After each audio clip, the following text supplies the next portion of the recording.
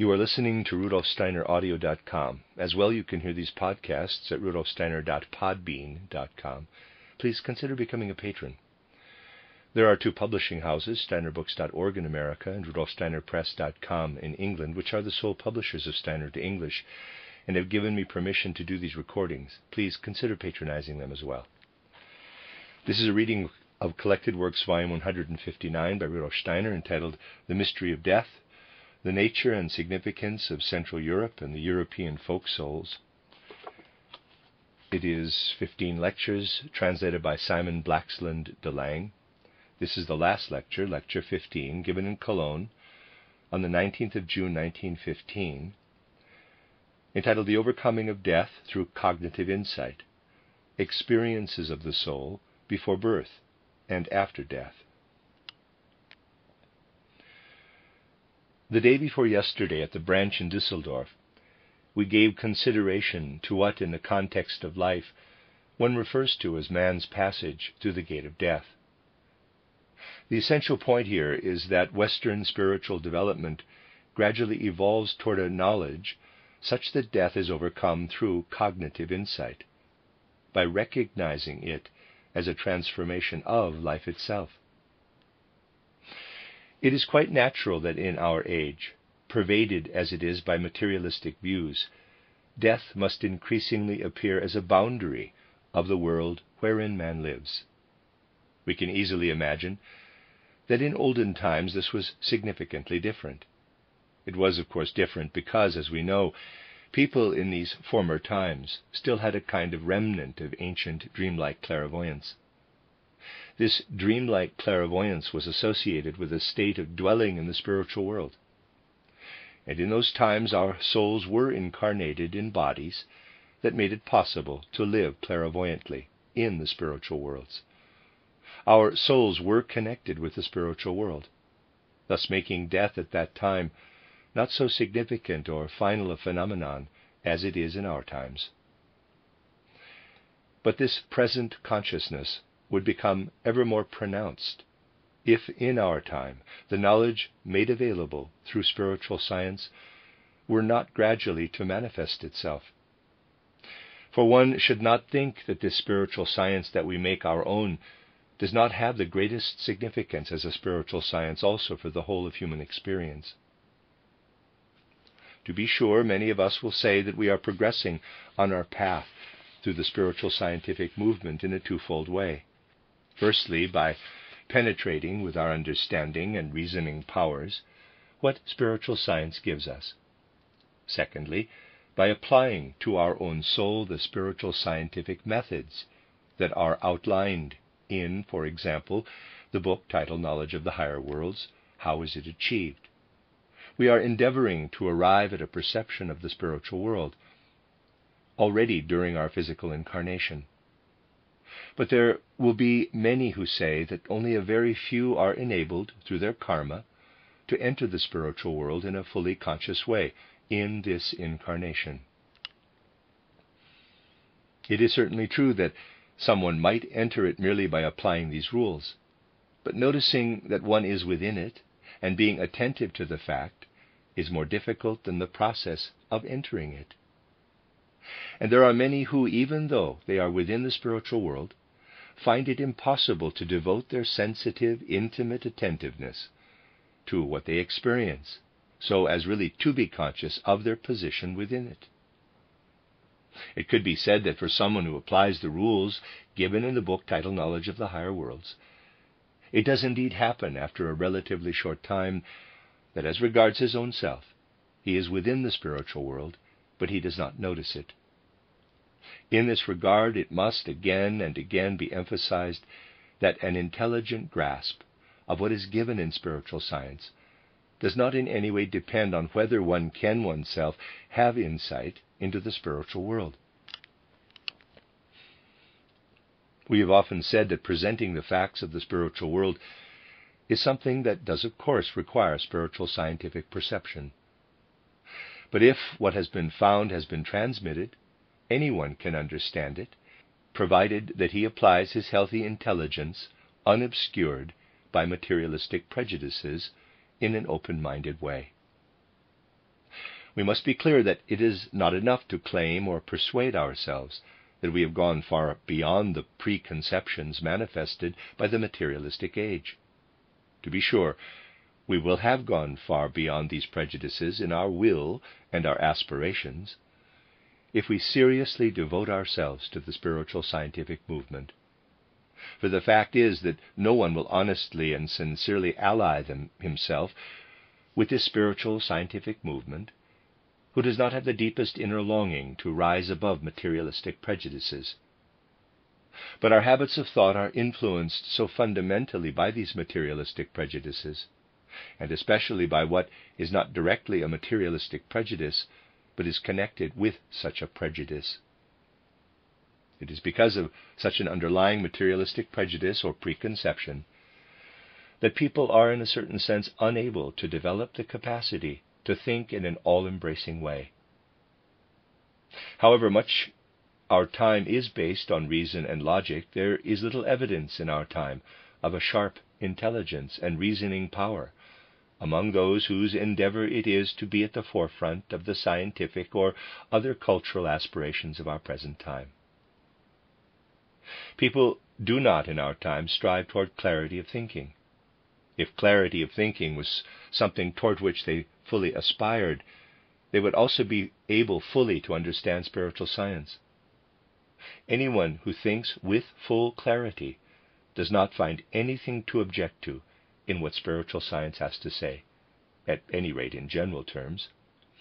For the spiritual scientist can err over details, just as anyone else can. Countless examples could be given to show us how little our time is inclined to devote itself to clear, precise thinking.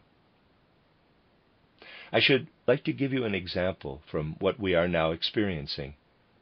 It has again been possible to read of a very familiar judgment on the part of a really great person, someone of considerable importance. This judgment has been repeated, and one of the German publicists has made much of the fact that this judgment has again been put forward. Thus, a great person once said that war is the continuation of politics by other means. To many thinkers who think in accordance with our time, this appears to be so infinitely logical. War is a continuation of politics. Of course, nothing should be said against the greatness of the man who expressed this observation. He means to say that nations conduct certain political negotiations between one another, and thereby order their mutual affairs. If these negotiations arrive at a certain point where they cannot, so to speak, be taken any further, what then should happen? Well, war comes in their place. In this way, the judgment of all people can be taken into account and directly acknowledged. But if one gives this a little thought, one comes to see how one-sided this judgment is. For it is, for example, equivalent to saying that there are two individuals who are friends, or who have such a relationship with one another that they get on well together and perhaps love one another, and that they then start quarreling. One could also say that quarreling is a continuation of love. Viewed outwardly, quarreling is the continuation of love. But one will not have said anything special about the nature of the quarrel if one knows that this quarrel is the continuation of love. One has therefore not achieved anything, or said anything even remotely illuminating about the war, if one sees it as the continuation of politics. It is indeed the case that judgments in our time may appear hugely meaningful, but are nevertheless thoroughly one-sided. Many judgments today are greatly valued that have no particular bearing on the matter at hand. Nevertheless, such a judgment does not necessarily always need to be fruitless, and it can even have a significance of some value. But those who acknowledge the value of our world conception should be able to penetrate the veil of Maya also with regard to outer life. Of course, it is not a question of objecting in the least to the judgment that appears in every other newspaper article, for it certainly has some merit. But one would have some strange inner experiences if one were wanting to examine it with clear thinking. Thus one finds today in almost every newspaper article statements such as, "We will be victorious because we must be victorious." As said, nothing shall be said against the justice of this statement, against the fruitfulness and worthiness of this statement. But if someone is standing before a river which he has to cross says, "I will swim because I have to," the correctness of the statement is dependent on whether he can swim. And one can in this case attest with clear thinking as to the correctness of the statement of the non-swimmer. "I want to swim across because I must swim across." What kind of value does such a statement have? Well, it has a great value, for it gives forces, it gives courage and confidence, it pervades the will, it is a statement that spurs on the will. It is not a statement that recognizes something, but one through which the will is steeled. The statement is thereby significant and important. Do not misunderstand such things. They are put forward in order to show that a clear thinking that penetrates things is something altogether different from what is so often held to be valid. In our time, materialistic habits of thought are extraordinarily great and powerful. However, our judgment is most dulled if we were to become drawn into verifying what the spirit researcher says. It is the case that everything that the spirit researcher says can, even if one has never cast one's eye, EYE, into the spiritual world, be understood if one really applies sound right thinking. There is no one who, even without being clairvoyant, would be obliged to oppose spiritual science if only he has a sound faculty of judgment. To be an opponent of spiritual science signifies that quite other reasons reside in a person's nature, in his soul. One of these is the following. When a human being stands in the physical world with his perceptive faculties, he has the constant availability for this purpose of his physical body, his etheric body, and also his astral body. These, the physical body, etheric body, and astral body, have long been involved in the world's evolutionary process through the ages of Saturn, Sun, and Moon, and have been built up within man out of the forces of the divine hierarchies. They are today what they have become in the past. When a human individual enters his physical body, he is placed with what has been prepared for him in the course of long ages. All this supports him when he is engaged in physical perception. Every time that we have a perception and form an idea, an impression is made upon our physical body. We know nothing of this, but this impression indeed happens within the physical body. And that it happens is the reason why we have memory during physical life. One needs, however, to have a right picture of this. If we ask ourselves why we have memory in physical life, we must say that every time that we form an idea or mental picture, an impression is made upon the physical body. This impression is indeed more or less human-like. But every mental picture that we form does not, as someone who thinks in a materialistic or fanciful way may suppose, make an impression only somewhere or other in the brain, but upon the whole human being. Moreover, every such mental picture impresses itself in a manner depending on the nature of the formation of the head, and also the upper part of the chest. It is really true that as I am speaking to you now, perhaps 100 syllables a minute, you will during these minutes have 50 human beings forming themselves within you, so that 50 human beings are quickly removed, the one rapidly exchanging places with the other. You can work out for yourself how many such human images will have been formed within you by the time that the hour of the lecture is over. These human images are more or less similar in their outward form, but not entirely so. None is totally like another. Each is different from the others, even though only a little different.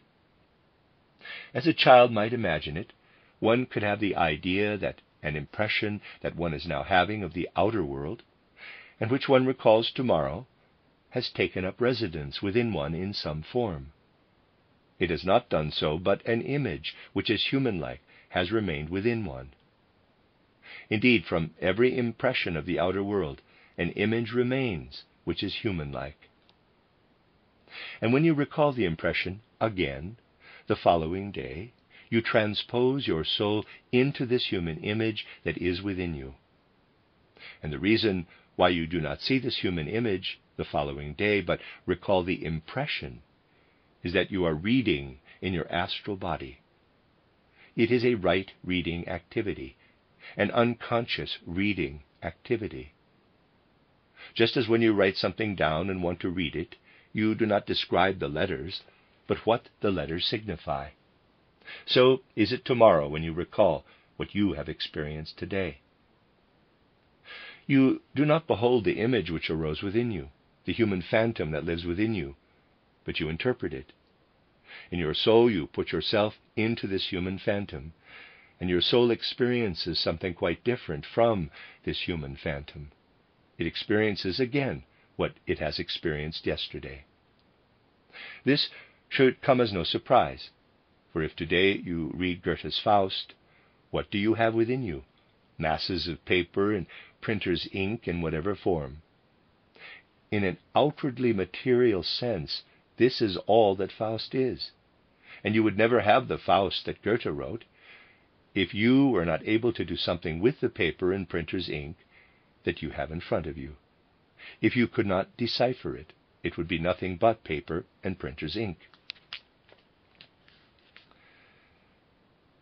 With respect to the outer world, materialists are forever saying that what the spiritual scientist claims to be a reality is nothing of the kind. But these materialists are just as clever as someone who would say, "Why do you go on about Goethe's Faust, when it is, after all, nothing but paper and printer's ink?" This judgment about Faust is just the same as the judgment that materialists pronounce today about the world. But the same is also true in the case of our memories. Tomorrow nothing will remain in our human nature of today's impression of the phantom, the image, and everything beyond this must be left to the soul's work on this phantom.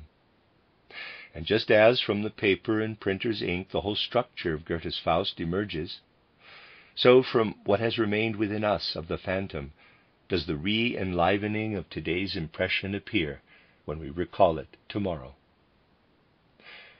But this activity that must be carried out in order that we can remember is brought about by our wonderfully formed physical body, and then our etheric body, which have been prepared by the ages of Saturn, Sun, and Moon. They do this work for us. And a person who thinks materialistically senses and feels this. Now consider, the spiritual truths that are arrived at are gained without this help, so that the help of the outer physical body is not demanded.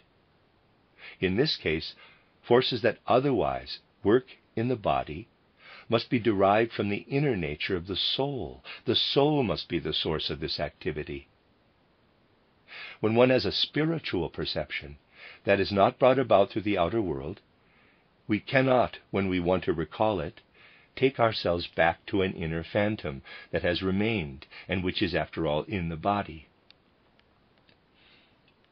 We have here to engender everything again from within without this support, by means of a much stronger power.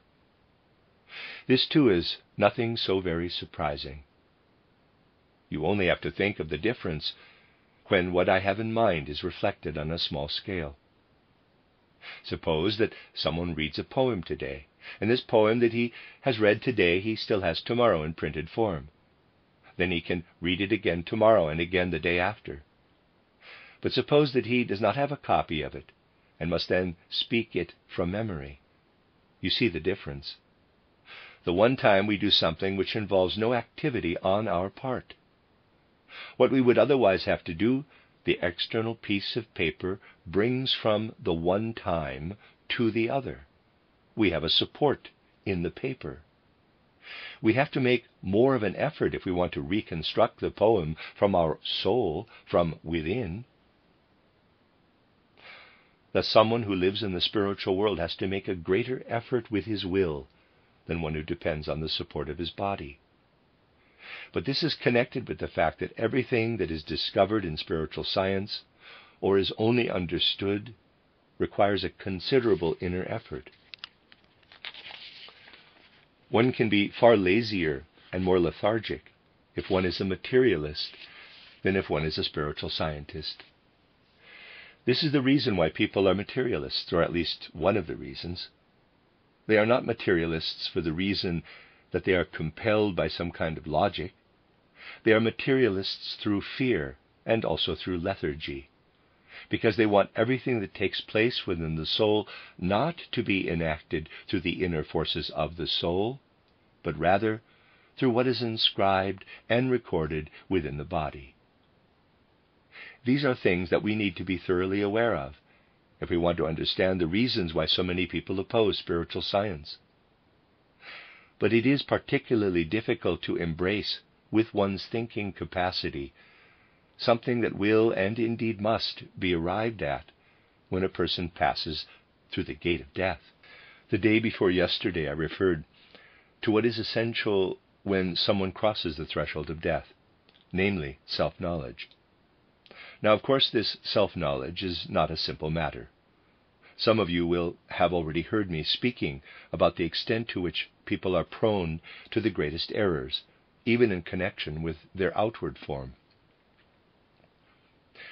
There is a philosopher to whom I have often referred who lived in Vienna. This is Ernst Mach, a serious-minded philosopher, and I am not speaking of the Hamburg mocker of theosophy by the name of Mach. He wrote an titled Analysis of Feelings, where with great naivete he says the following: I was walking along the street when I suddenly had to stop, for I met a person of whom I thought, this is someone with a very unpleasant face, indeed with a repugnant face. And then I discovered that I had passed by a shop window, and the reflection was such that I had seen myself. This made me aware how unfamiliar I was with my own form. When he saw himself, he accordingly considered himself to be an unpleasant-looking person with a repugnant face. This is a professor of philosophy, a famous present-day professor. And in order to intensify the point he is making, he adds something else. When he had been a professor for some time, he arrived in a town after a long train journey and got onto a bus. He then saw a man who was also boarding the bus from the other direction, and he thought, here's a down-at-heel schoolmaster getting on board. But then he saw that there was again a mirror on the other side, and he discovered that he had mentally referred to himself as a down-at-heel schoolmaster. He points out that he was more familiar with his generic type than his own particular form. Now, if it is already so difficult to recognize oneself with respect to one's outer appearance, it may perhaps be easier with women because they tend to look more often in the mirror. It is quite another thing when it comes to matters of the soul. There is not really another possibility for our present time of coming to know oneself than to sharpen our cognitive powers through what one can receive within spiritual science. The concepts and ideas that we receive through spiritual science are suited, in the best sense, for sharpening our self-knowledge. Everything that we may receive through the book titled An Outline of Occult Science, Reader's Aside, also known as An Outline of Esoteric Science, end of Reader's Aside, is fundamentally based upon self-knowledge in a universal sense. All the thoughts and ideas that we receive through this book really lead us to the point of coming to know ourselves, of knowing what man really is. As we study how the human physical body, etheric body, and astral body have come into being through Saturn, Sun, and Moon evolution, we come to know what is within us. And by coming to know what is within us in a universal sense, our powers of imagination are sharpened, in order that we may know ourselves in a particular individual sense far better than is otherwise possible. To what extent does this self-knowledge have a significance for the moment of death? For as long as we dwell here in the physical body, self-knowledge is simply knowledge. But when we pass through the gate of death, all the self-knowledge that we have acquired is transformed into will forces. The better we know ourselves, the stronger will be this kind of will force when we have laid aside our physical body. Let us suppose, for example, that we have in our earthly life come to see that in certain respects we were a person with a violent temper. Well, you know how difficult it is wholly to transform ourselves in physical life and to overcome something like a violent temper, even if we are aware of it. But in the moment when we lay aside our physical body, the mere knowledge that we had a hot temper becomes a force of will, and this will is directed toward excluding violence from our being. Every judgment involving insight becomes a will judgment when we pass through the gate of death. It becomes a force of will. And then something very significant arises, which we can, in a certain sense, call the reversal of something that is experienced before a person's birth, but which is forgotten, because he is unable to look back to the period before his birth. But let us imagine that he could already now accomplish what he will develop in Jupiter existence, when he is gradually preparing out of the spiritual world to enter once more into an incarnation. He would, in a highly remarkable way, experience something like a perception of his future form, his future life. He would also behold something of his physical form. But there is one thing that he would never perceive in this physical form, which would appear to him as 2 points. Let us imagine that as we advance toward birth, we would have our physical form hovering before us as though in a mist. We would see it as light. But within it we would see dark, impenetrable points, dark spheres, also much else besides, but also these dark spheres. Long before a human individual advances toward his physical birth, he sees, as it were in time, not in space, before him, this is what you will be. And he sees in a certain sense how his physical organism is fashioned out of the essence of the spirits of form.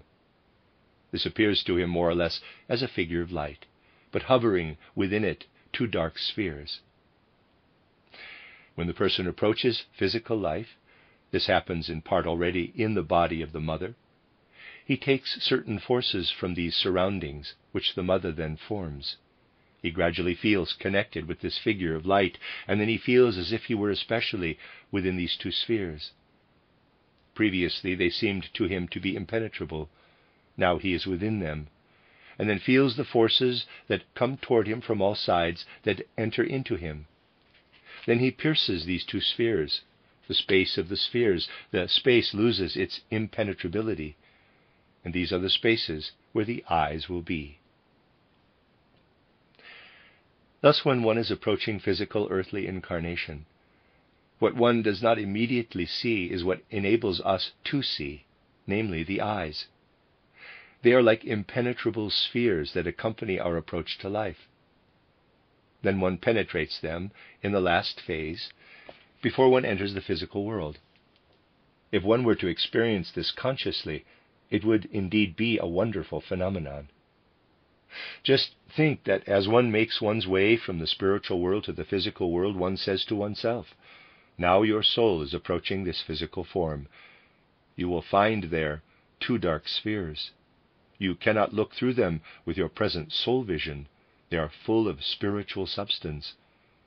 Then one acquires the power to make what is spiritually impenetrable transparent.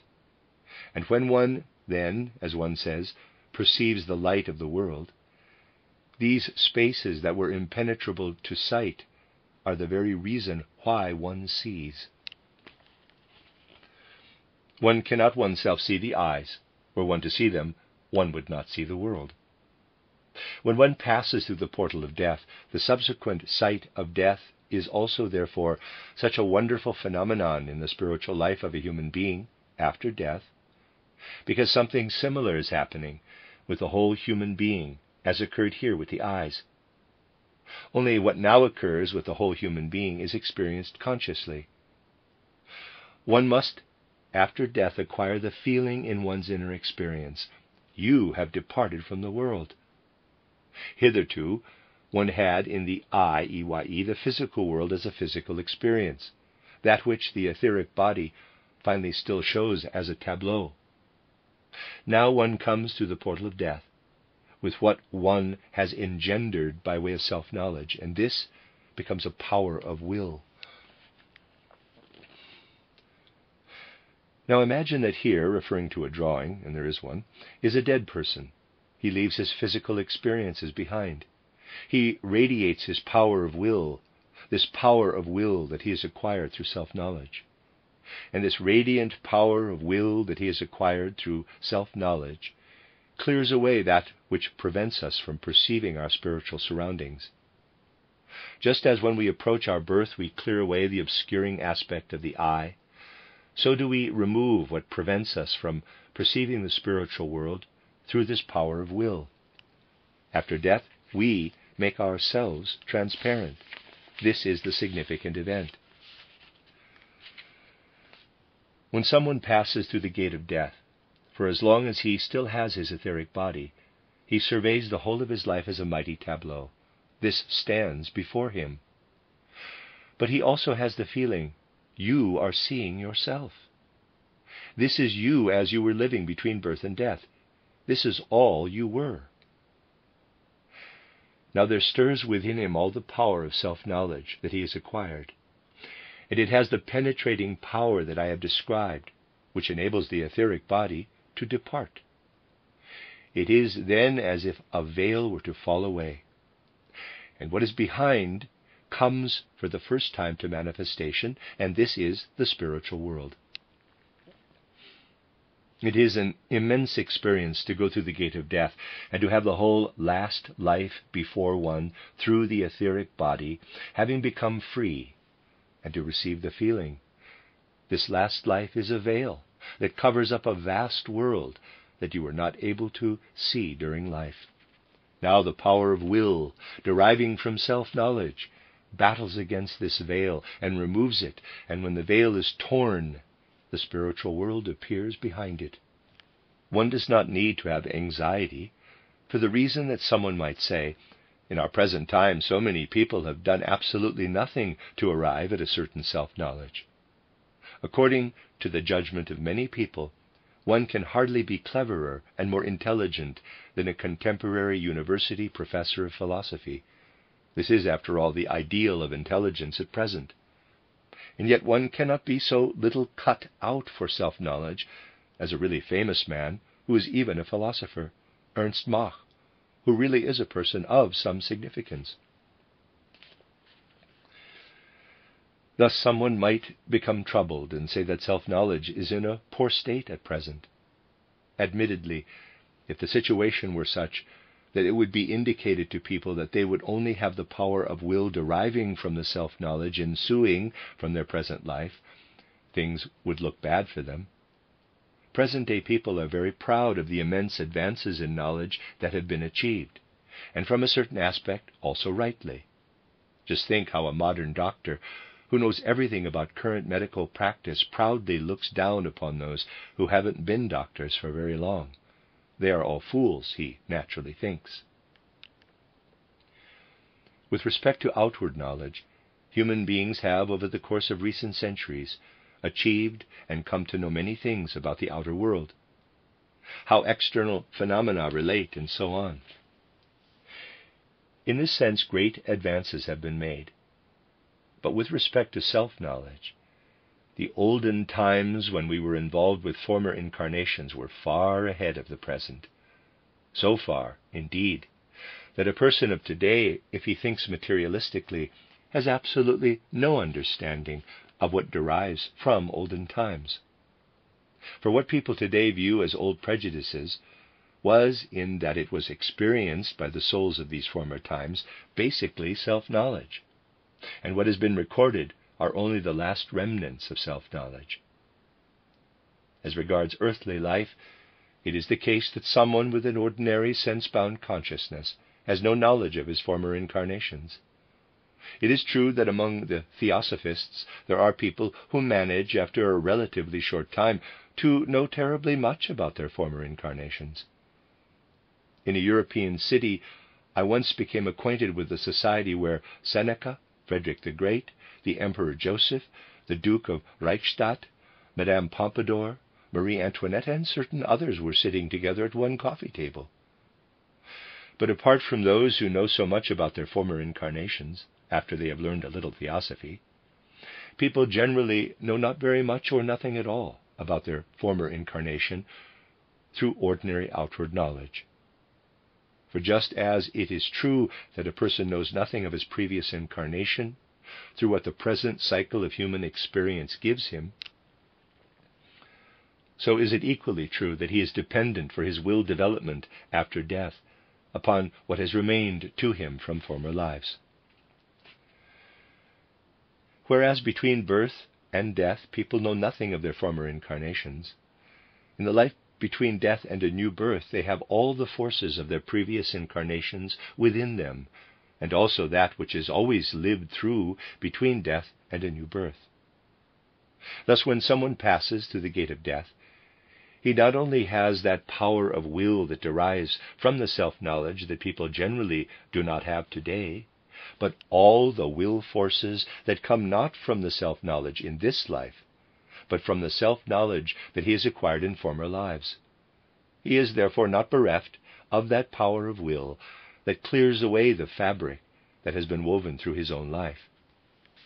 However, if in the course of the coming millennia a person wants to acquire new will forces, even this self-knowledge from olden times would become ever weaker. And this is why spiritual science is needed for the further evolution of mankind. For such is the course of human evolution, that the power of human will is still sufficient for today. But the time is now beginning when this power of will can be strengthened through man's coming to know the spiritual world during earthly development. The earthly evolution of mankind would be exposed to a danger if people were to resist in every respect receiving something from spiritual science from now onward until the end of earthly evolution. They would then increasingly come to the point of being little able to perceive anything of spiritual phenomena and happenings in the world of spirit. This would be ever less and less possible for them. They would have increasing difficulty in penetrating the veil of which I spoke. You see, therefore, what significance self-knowledge transformed into a power of will has. Here, this knowledge is self-perception. There, it is self-will, which is directed toward removing the veil from the spiritual world. Especially in those who pass through the portal of death, one perceives how important it is for them that they are strengthened in their power of will as it has now been characterized, in the power of will that derives from self-knowledge. It is therefore really meaningful that when a person passes through the portal of death, he concerns himself through these various stages with what is within him, with what is within his self, with what he was during his earthly life. And if someone has communion with a dead person, it is of great essential significance to make this communion especially fruitful by helping the person who has thus departed in strengthening his self-awareness, in the fulfillment of this self-awareness. This is meant in a very real sense. Let us think of someone who was with us here in physical life and who has passed through the portal of death. As we have lived with him, we know how he was. We know what he particularly liked doing and so on. When he has passed through the portal of death, it is necessary, urgently necessary for him, as it were, to summon up everything that he wills through strong inner forces. And this must flow from his review of his life. We can help him in this if we think of him in such a way as he appeared to us in life, if we endeavor to send him thoughts that characterize him as he was. In addition to the various things that have been said about our concern with the dead who have departed from us, we can also make our help available to them by bringing them a kind of picture of their essential being. In this way we relieve them of some of the effort in the unfolding of that will which needs to tear away the veil that has been characterized. It therefore happened that the situation of which I spoke to you the day before yesterday arose for me. Thus, when I had to speak recently at the funeral of friends, I felt myself confronted with the need to express at the funeral itself what lives in these friends as regards their essential nature. What I had said was spoken not out of memories, but emerged from my own soul in such a way that this soul of mine put itself wholly into the other soul after it had crossed the threshold of death. When one has to do with a soul that has crossed the threshold of death, it is a matter of putting oneself in the place of this soul. Here in the physical world, one is directly confronted by the object. One beholds it from without. In the spirit realm, one is with one's whole being within this soul spiritual essence. And so it was that in the particular case of which I spoke the day before yesterday, it was possible for me to put myself into the soul of this person who had passed through the portal of death, and who has been characterized by me as someone who had for many years before her death greatly concerned herself with this world conception of ours, so that for as long as she was still within her etheric body, she was, through her having immersed herself in spiritual science, and having received certain forces, able to express in words something of her own essence, what she was as a being. I managed to catch these words from the dead person who had passed through the portal of death, and I had to speak them at her funeral. In other cases it was different. When I had to speak at the funeral of our dear Fritz Mitscher, who must be remembered with particular fondness by the members of our branch, the situation was that I felt the need fully to put myself within this soul who had gone through the gate of death. But now the need arose to put in words what this soul was in life, for those who had befriended it and were around it also as members of our anthroposophical movement, in order, together with this soul, after its death, to ponder and share in all that self-knowledge had contributed to encouraging the development of its will. It then became necessary to say things at this funeral that were in harmony with what our dead friend Fritz Mitscher experienced in the times of his development, after he had joined forces with our spiritual scientific movement, what he had assimilated, how his inner karma had led him. And the words that I had to speak are, as I said, not my words. They emanated from the forces of his own soul, but formed in such a way that they expressed the essence of the years which had preceded his death. This is what I had to say. It was not a case of wanting to say what I myself had to say. They were, of course, not directly his own words. The soul in question would never have said this out of itself in life. It is what the other soul has felt, a soul that is linked with the soul of the one who has departed, as can be sensed only in the case of a soul that is already disembodied. I would like to share with you these words that I had to speak at the funeral. Quote, "As a hope that gladdens us, so do we venture upon the field where spirit blossoms of the earth would, through the power of soul being, manifest themselves to the questing spirit. Your longing had its deep affinity with the pure love of truth. The goal to which you tirelessly aspired throughout your life was creation from the spirit light. You cultivated your fine gifts to follow with sure step the radiant path of spirit knowledge, unswayed by outward opposition, as a true servant of the truth. Your spirit organs you enhanced, that they boldly and persistently thrust error from you to both sides of the path and create for you a realm for truth.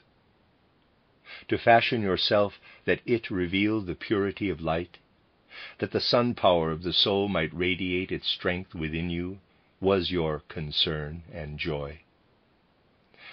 Other cares, other joys, they barely touched your soul, for knowledge, as the light that to existence meaning gives, held for you life's truest worth.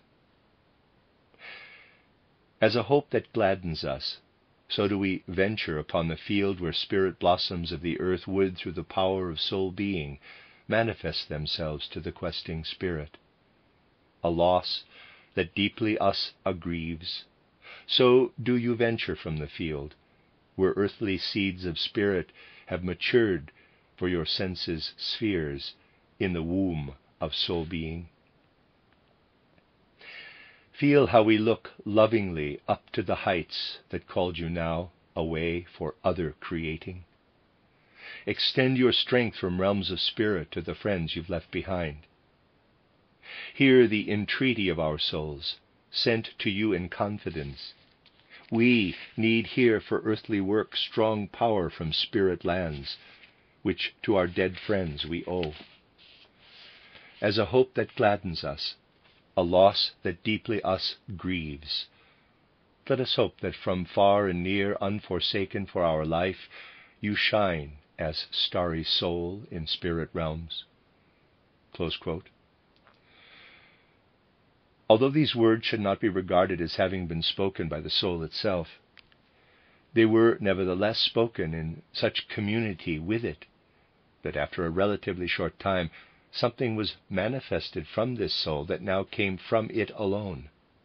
Thus not from my soul, but only from the soul that had gone through the gate of death. And this then sounded forth. And since that time these words have repeatedly resounded to me, quote, "To fashion myself, that it reveal the purity of light, that the sun power of the soul might radiate its strength within me, was my concern and joy. Other cares, other joys, they barely touched my soul, for knowledge, as the light that to existence meaning gives, held for me life's truest worth." Close quote. And when for the first time, it has often happened since, I heard these words from this soul that had passed through death, it occurred to me, for what I have read out was indeed written down word for word as I heard it in connection with this soul, that a dialogue could arise. At the cremation, the words spoken were, quote, "To fashion yourself that it reveal the purity of light." Close quote. In these verses, the second person is used, but this was not my doing. I only noticed when the words came back from the dead soul that these words were formed in such a way that they were given back in the first person, quote, "To fashion myself that it reveal the purity of light." Close quote. You see there a dialogue, a kind of mutual understanding, extending beyond the grave. In connection with this, I should like to speak of something that is often mentioned in our spiritual scientific movement, but which cannot be spoken of enough. In the verses that were addressed to a soul that had passed through the portal of death, you find that something resounds, which comes particularly to expression where it is said, quote, "Hear the entreaty of our souls sent to you in confidence. We need here for earthly work strong power from spirit lands, which to our dead friends we owe." Close quote. Do not regard such a plea as mere words. This speaks of something that is in the deepest sense significantly connected with the whole nature of our spiritual scientific movement. When a soul has endeavored, as has the one in question, to imbue all the knowledge and experiences that it has assimilated with spiritual scientific impulses, and it goes prematurely through the gate of death, it is indeed the case that such a soul can continue to be a faithful collaborator. Thus, when I spoke these words for this soul, it was something of the nature of a plea, that it may become a helper for what must be our will to accomplish for the future of the earth. For you can regard it as an absolute certainty that the gulf between the living and the dead must be livingly spanned through our spiritual science over the course of earthly evolution. We must learn to regard the dead not as people who are dead, but as those who live and act creatively among us, just as we live together with those who live in a physical body. Those who are the so-called dead will then work with us, with those forces that are available to them. We must try to understand in a living way, and not as a theory, the impulses that spiritual science would have us translate into the living life that we want to contribute out of the future to cultural development. And it must truly be said that if one takes account of the present circumstances of our outward culture, the help of those in the spiritual world will be needed in the future. Those who truly provide access here on earth to the spiritual scientific movement will need the souls of the dead. Hence it was said that for earthly work we need the strength from the lands of spirit that we owe to dead friends. It is a plea that these souls that are working further with the forces which have been strengthened by what they have received here and imbued with what they have received in spirit lands may work together with us on earth, that they be imbued with that which is of the same nature as what we will. There are so many symptoms of the considerable difficulties and hindrances that confront what we refer to as our earthly anthroposophical task. Among many others that can be observed, one may now be cited. Some years ago, an article appeared in a South German journal that created a sensation, because it was made known that its author was a leading philosopher. The editor of the journal was called Karl Muth.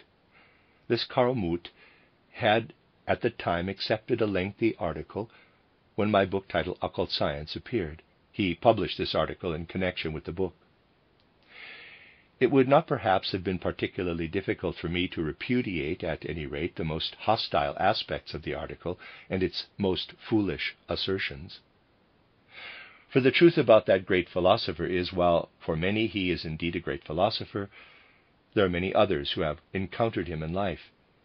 He does not need to have come particularly close to them or to have sat opposite to them, to whom he appears as a kind of burr that sticks to them.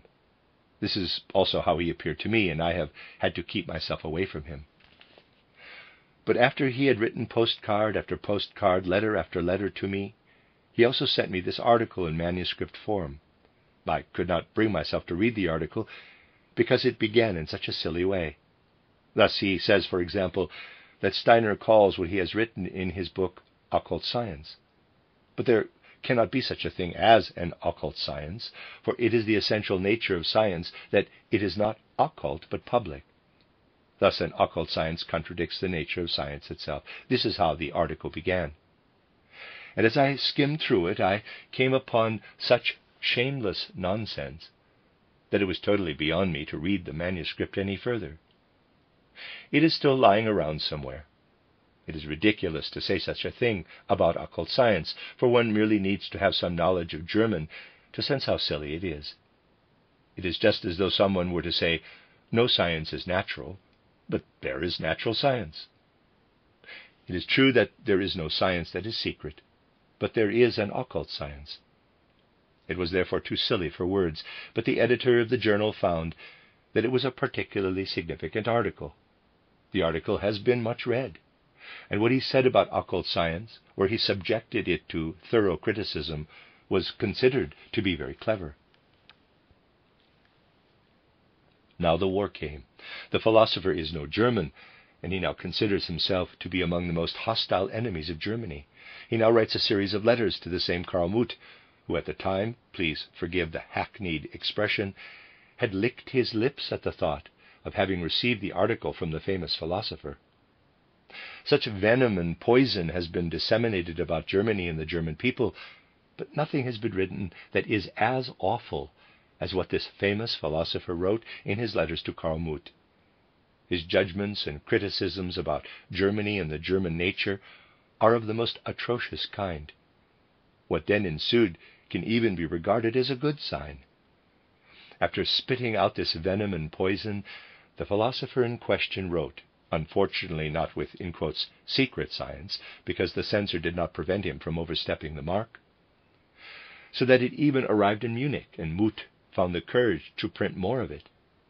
But now not in order to publish the significant article of a significant man, but some years later the same Karl Muth prints these writings about Germany and writes, of course, a man who writes like this must be someone who belongs in a madhouse.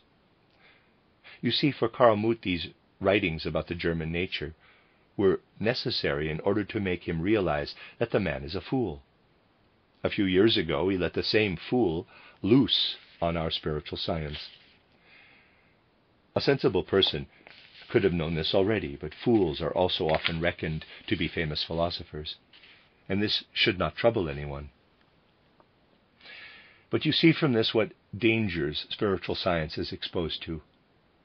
Had the war not come and Karl Muth had not been taught that the good man, this Professor Vincenti Ludoslavsky, is actually a fool, he would have had occasion to accept another article from the pen of this famous philosopher seeking to destroy spiritual science.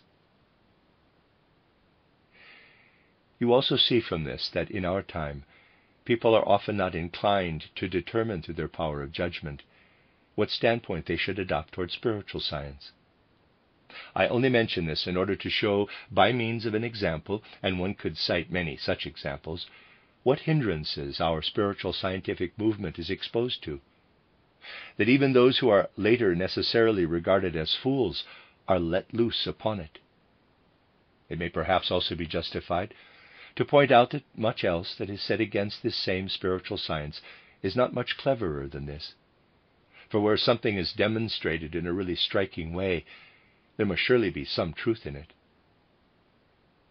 We must make it clear to ourselves that in order to make spiritual scientific impulses truly alive, we also need the forces of those who have gone through the gate of death, and who, before they crossed this threshold, have received what is embraced within the light of spiritual science. The gulf between the living and the dead must above all else first be removed in the domain of our spiritual science itself. This must therefore be our constant watchword, to keep alive the awareness that we had of the souls who were close to us while they were living among us in a physical body, holy as they were then, though oriented toward a different form of life. This is something that we want to do, even if the souls in question have passed through the gate of death. One of the most beautiful and significant things that we can achieve out of spiritual science is that we are able to regard those who have passed through the gate of death as people who live among us and give us blessings, just as we meet with those who are living in a physical body. And this will find some essential support through the fact that on the battlefields, where something new is being prepared out of blood and death, so many souls are now passing at an early point in their physical life through the portal of death and making available unspent etheric bodies to the spiritual world. Man's etheric body is prepared in such a way that it can supply a person with life forces until old age. If someone passes through the portal of death when he is still young, the forces that could still have been used if he had reached old age are unspent. And we can now look up into the etheric realm of the spiritual world, where such a person still remains for a time once he has left the physical plane. From those who have fallen on the fields where battles are being waged, and who have passed through the gate of death, there are many youthful etheric bodies that do not immediately dissolve, but continue to hold together and contain forces that could have sustained life for a long time. These etheric bodies will be forces that are able to help human beings when they look up longingly with the consciousness of spiritual science to where what is contained in unspent etheric bodies will reside. Those forces from above will join with those who wish consciously to unite themselves with these forces out of a spiritual scientific consciousness. As we feel and sense this, we may direct our attention to them. We may commit ourselves to the spiritual world in a living way. We may say to ourselves that there must, in the future, in the time that will follow this war, be people here on this earth of ours who have within them souls that are able to look up into the spiritual world in such a way that these unspent etheric bodies will be realities for them. That through knowledge of the spiritual world this becomes a reality for them. Then spiritual science will show that it has grown beyond mere knowledge to real life, a life that, moreover, has its reality through the destiny-laden events of our time. One will then be able to say that because there will be souls in the world that look up to the etheric bodies in yonder world that develop their unspent forces, those human souls on the earth will be able to receive these forces and will be able to work with ever greater strength. And the forces of these unspent etheric bodies of those who have made their sacrifices on the fields of blood and death will be fruitful for earthly souls in the future. For this reason, we wish also today to be mindful of the collaboration that can arise between souls that, pervaded in a soul's spiritual sense by spiritual scientific knowledge, will in future look up to what remains of the etheric bodies from this war, to what can arise from this inner soul collaboration. We wish also today to inscribe in our souls those words that I have been speaking at the end of the studies conducted in our branches out of the whole context of the events of our time. Quote, "From the courage of the fighters, from the blood on fields of battle, from the grief of the bereaved, from the people's sacrifice, there will ripen fruit of spirit, if souls will turn in consciousness toward the realm of spirit." Close quote. That is the end of Lecture 15 and the end of the book, The Mystery of Death, Collected Works, Volume 159 by Rudolf Steiner.